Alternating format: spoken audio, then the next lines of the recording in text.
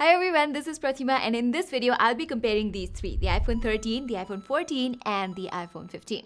The iPhone 13 and 14 are still one of the best selling iPhones right now, and if you carefully look at the spec sheet of these three phones, you are not going to find that significant of a difference.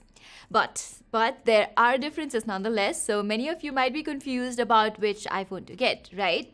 So let me go through all of them one by one. Alright, let's start with the price itself. Of course, the iPhone 13, being the oldest model, is available for a cheaper price of some $600 in the US and 53,000 rupees on Amazon currently.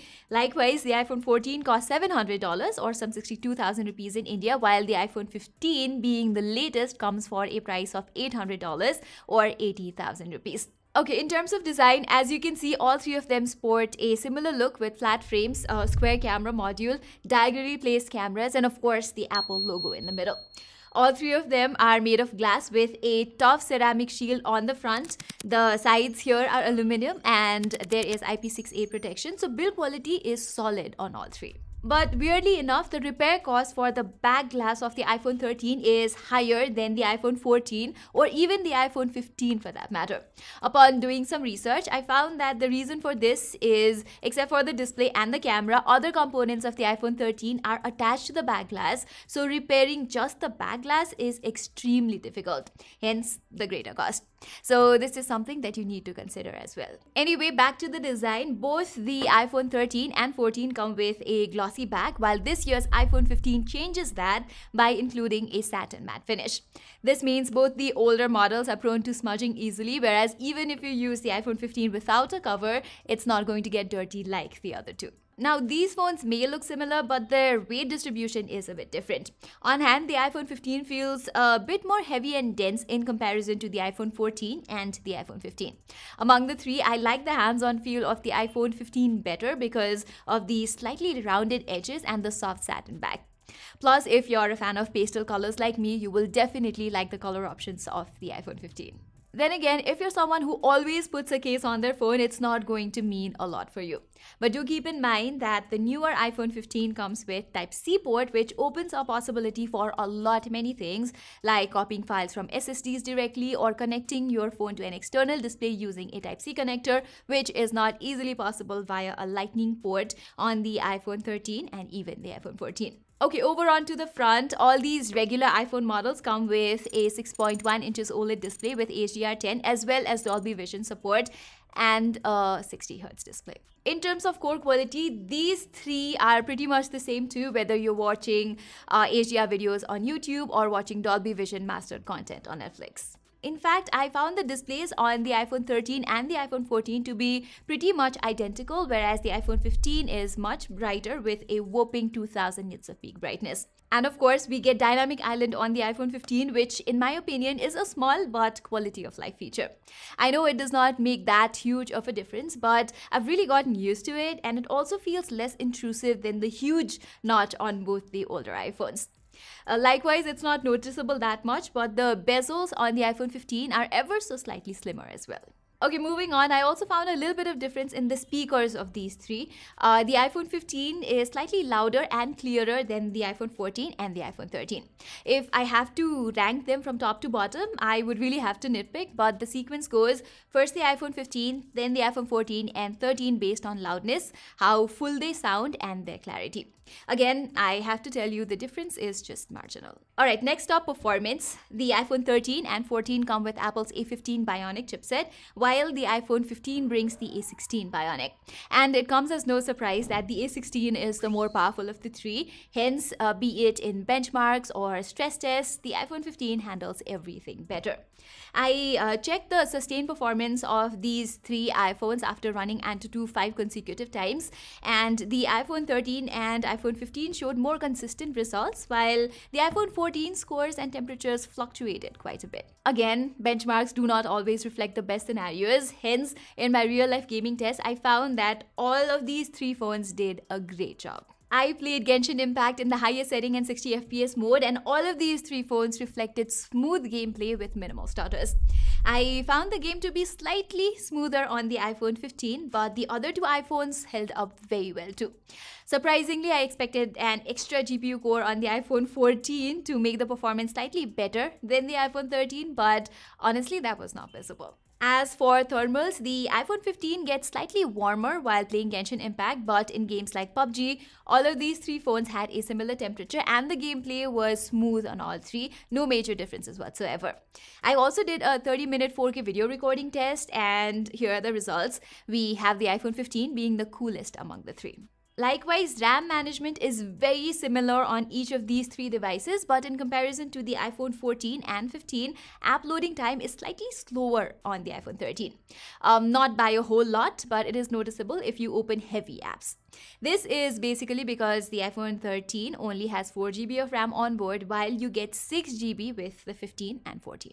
So overall, if you want the best performing regular iPhone, of course the iPhone 15 is the fastest among the three and will serve you better in years to come. But it's worth noticing that the other two are not far behind, and for a normal user, what you get with the iPhone 13 and 14 is more than enough. Besides performance, I don't think I really need to go on about the software side of things on these devices. On today's date, all of these are running on iOS 17.1.1, and we know how good iPhones are when it comes to updates. The only thing to note here is that the iPhone 13, being the oldest of the three, will get 1 year less and 2 year less updates than the iPhone 14 and 15 respectively. Okay, finally, let's talk about cameras. So we are looking at a very similar camera setup on the iPhone 13 and 14, whereas the iPhone 15 brings a new 48 megapixel sensor with in-sensor lossless zoom up to 2 times. And with a newer chipset and a bit of optimization, the iPhone 15 does better like 20% of the time. Sometimes it is able to handle dynamic range better than the other two. Sometimes shadow processing is better. And in almost all cases, glare control is done amazingly on the iPhone 15. But that's all the difference there is. In normal daytime and nighttime conditions, the images you will get from all of them are very similar and have very similar characteristics. You might notice slight color differences in them, where the iPhone 15 produces closer to natural colors, while 13 and 14 tend to boost the colors a bit. And when you're zooming in, the details are clearer on the iPhone 15 thanks to the new 48 megapixel sensor. But if you're not zooming in, there is practically no difference in details whatsoever. So yeah, the iPhone 13 and 14 have competed so beautifully with the iPhone 15. I am seriously really impressed. Especially with the iPhone 13. It's a 2-year-old device and it has given me some amazing portraits which have better colors and skin tone than the iPhone 14 and even the iPhone 15 for that matter.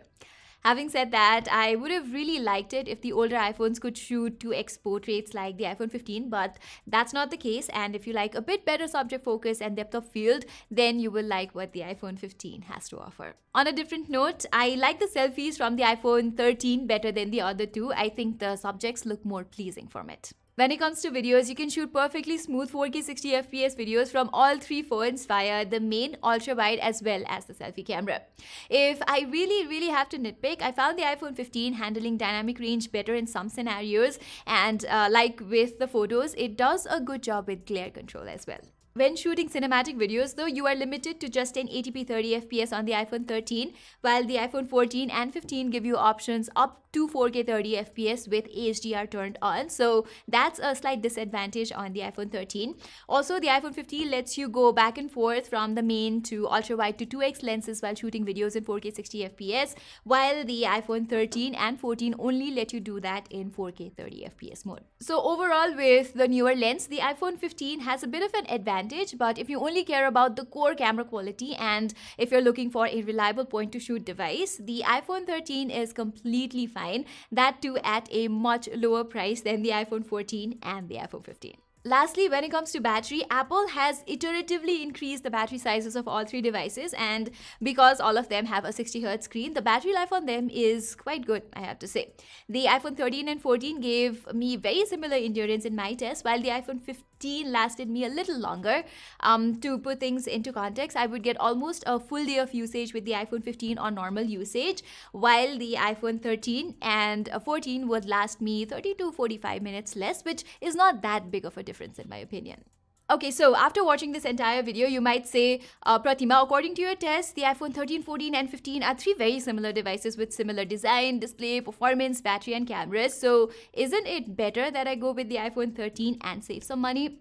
No, actually, I have a few more things to add.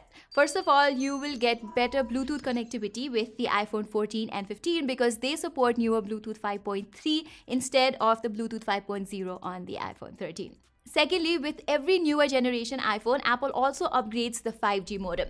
In our case, the iPhone 13 has Qualcomm's X60 modem, the iPhone 14 has the X65, and the iPhone 15 features the X70. So with every new generation, you are getting better 5G speeds. The iPhone 13 supports up to 2 eSIMs at once, apart from your physical SIM card, while the iPhone 14 and 15 supports up to 8 eSIMs with 2 active ones. Now, personally, I can't think of a situation where any normal human being would have 7 to 8 SIM cards, but I'm just saying that you have the option with the newer iPhone models just in case. So everybody, that was my full in-depth comparison of the iPhone 13, iPhone 14 and iPhone 15. I hope I helped make your purchase decision a tad bit easier with my testing. Of course, if you're on a tight budget but you want a good starter iPhone that can last you a few years, the iPhone 13 is your best bet. It nails at all the basics and you will practically get a similar experience with it as the newer models. But as I said in the video, it does come with a few shortcomings of its own. Hence, if you think making those small compromises is not worth it, then I would suggest you skip the iPhone 14 and go for the iPhone 15. The iPhone 14 is actually kind of like the awkward middle child who everybody overlooks. However, if you're already using the iPhone 13, I think upgrading to either the 14 or 15 is just not worth it. But if you're coming from the iPhone 11 or lower, then you can consider one of these three models depending on your budget and needs. Okay, so that was all for this video. I hope you liked it, and if you did, don't forget to subscribe to our channel and hit that bell icon. Till then, I'm Pratima Adhikari, and thank you so much for watching.